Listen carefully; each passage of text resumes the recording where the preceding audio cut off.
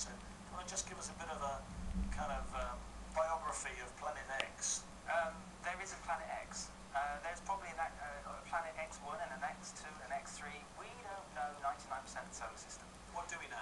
We know what's in our own backyard, which is up as far as Pluto and a tiny little bit beyond, but the sun's influence expands out to possibly half a light year, and we do not know what's out there, but there is evidence that there is something large out there, lots and lots of scientific anomalous evidence, anomalies again, which lead you to suspect there's something very large out there, and this is the basis of my work, which is trying to establish that there's some scientific credibility to this massive Planet X entity. Are you saying there's evidence that this mass, whatever it is affecting the other planets, and you can see that effect on the other planets, and therefore you know there's something there? Is that what you're saying? It's more subtle than that, but also more profound.